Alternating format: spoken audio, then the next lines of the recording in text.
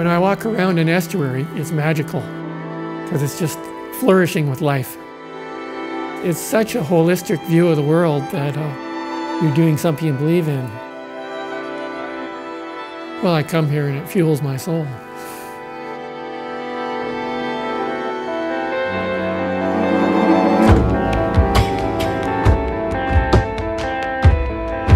Well, this initiative started with geography.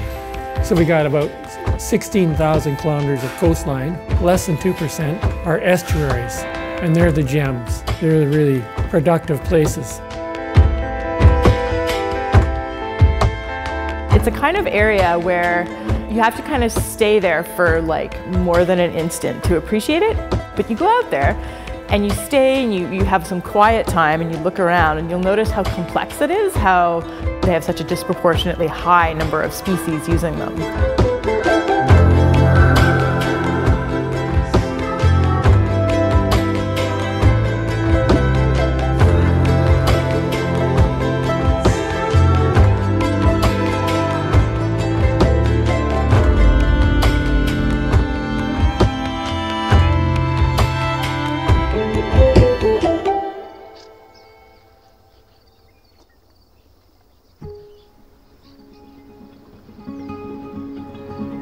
I guess I was inspired by love. I was inspired by the love of the work. And I was inspired by the people too. I was inspired by the camaraderie of these people who shared this singleness of purpose to make things better. Did you see him like splash the water? Yeah. Up high? Kind of sounds like them, doesn't it? Yeah, they're trumpeter swans! Yay!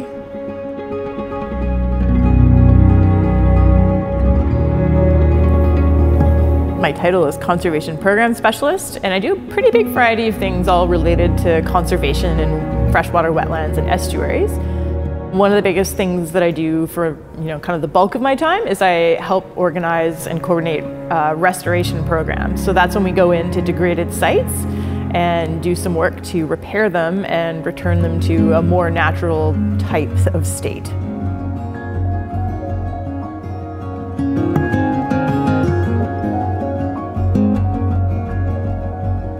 We're piloting a program right now called Marsh Keepers, which the idea is you recruit volunteers to go look at the ducks' projects and properties that are near them. So if we have volunteers that live nearby and like to take a little bit of ownership, and which Peter is a really good example of, and go out to the sites and tell us how they're doing, that really helps us. It's a way for us to see or have someone tell us that they saw birds using our properties.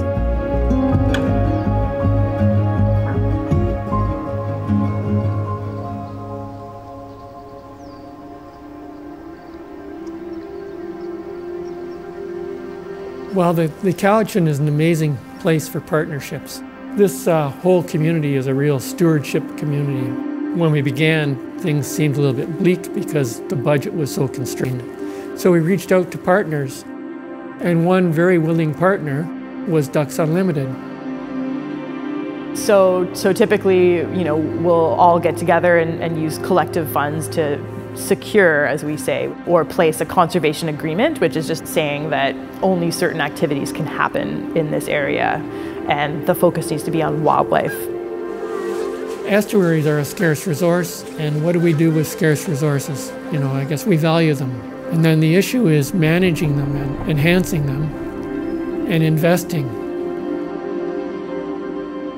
If you're going to have conservation, you need to have people caring about conservation, right? So it's great working with students. We get them to do a bit of field work, so they get to learn at our sites.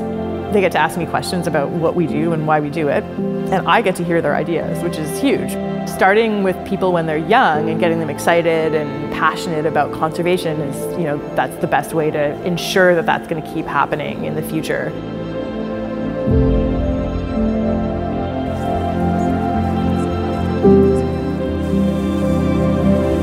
Certainly very, very heartwarming to see, especially young kids get excited about seeing ducks or fish or birds.